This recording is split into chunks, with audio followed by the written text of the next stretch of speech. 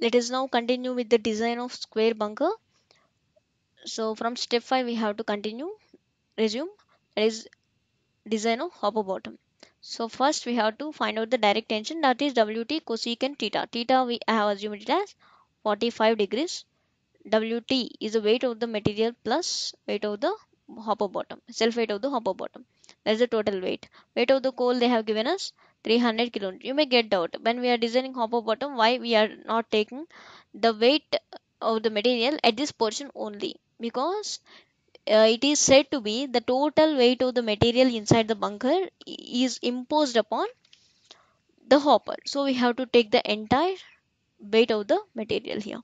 Weight of the coal plus weight of the hopper. This is the self weight of the formula for self weight of the hopper.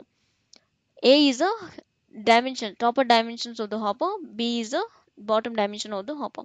H is the height of the sloping side. We can find it out by the Pythagoras theorem. Substitute all the values, you will get this. This is the thickness of hopper, what we have assumed here. That is nothing but thickness of the wall. Same. Total load on 4 walls is, that is W coal plus W hopper. That is 353 we got. 300 plus 53. That is on the 4 walls. So we have to check the weight on the each wall. So that is load on each wall shall be 353 by 4, that is 88.25 kilonewton. So this is theta, as we have assumed theta 45 degrees, then there is no problem. We can continue with that. Direct tension. Wt cosecant theta. Wt is 88.25 kilonewton. Theta is 45 degrees. T is here 88.25 cosecant theta. That is 45 degrees. So T we got 127 kilonewton. Tension per meter run we have to see, that is tension by length. Length is 3 meter. After that we will get this value. After getting tension we have to find out the reinforcement according to that. So sigma st is T by sigma st into 42, that is if you substitute all the values you'll get this value as 184 mm square. Now we have to check the AST with the minimum reinforcement, which is 0.12% of the cross sectional area. So if it is more we have to provide the minimum reinforcement. So what actually we have calculated is more than minimum reinforcement, then we can proceed for the AST we have calculated, otherwise we have to provide the minimum reinforcement. Minimum reinforcement is greater than what we got here, so we have to provide the minimum reinforcement, that is 6 mm diameter bars at 240 mm center to center in the direction of the sloping faces. Next, normal component of the coal pressure at the center of the sloping faces. So as we have horizontal pressure and vertical pressure, we have normal pressure also, which is perpendicular to the sloping slab. So that is given by this formula. Pn is gamma h into cos square theta plus cos square phi into sin square theta. If you all the values are known, gamma is 9 kilonewton per meter cube, h is the hc plus hh by 2 plus hs by 2.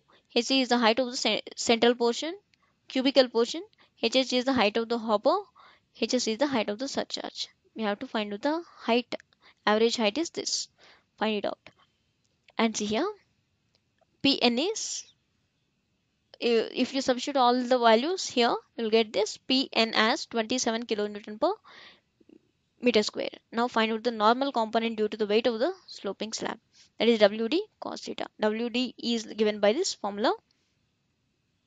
That is this. If you substitute all the values, you'll get this. Thickness is 0.18. This is just like the walls. Same. 24 kilonewton per meter cube. That is the density of the concrete. As we are calculating the self weight of the sloping slab. Wd cos theta is this much. After substituting all the values. Total normal pressure is given by addition of these two. Normal component due to the self weight and normal component due to the weight of the material inside it. That is 30 kilonewton per meter square. Now find out the maximum negative bending moment. Formula is this. PL square by 12. L is the effective span again, which is BC plus BH by 2. BC is 3.5. BH is 0.5 meter, as this is a hopper bottom plus T 0.18. After this we will get 1.93 meter. That is the effective span. Find it out. As we are talking about hopper, we have to see this. We are taking the mean effective span. See here, PL square by 12 we have to see. That is the maximum bending moment. After substituting the value, we got it as 9.31 kilonewton meter. Effective depth available is 150 mm, as we have calculated initially. Reinforcement AST is m by sigma st jd. So you know how to find out all the values. Sigma st is a design constant. Permissible stress we have assumed 230 Newton per mm square. AST is this much after getting all the values. Use 10 mm diameter bars at 260 mm center to center. At the corners we have to provide horizontally. Maximum positive bending moment at the center. Center is different. We have to provide in this manner. After substituting all the values here, we got this. Reinforcement is AST is equal to m by sigma STJD. After substituting all the values, AST we got 150 mm square. Now let us check again with minimum area of reinforcement, that is 216 mm square. Now use 10 mm diameter bars, 260 mm center to center of the span. Here it has to be provided at the center. Now provide the edge beams 300 mm by 300 mm connecting corners and columns at the top and junction of the vertical wall and sloping slab in order to provide more rigidity to the structure. That's all. This is how the reinforcement looks like. This is how we are providing. These are the edge beams. These are the reinforcement. At the corners it is different and at the center it is a different. See this and check all the reinforcement details and cross check whether we have found out is here. Exactly it is here. Look at them. Just look at them. That's all.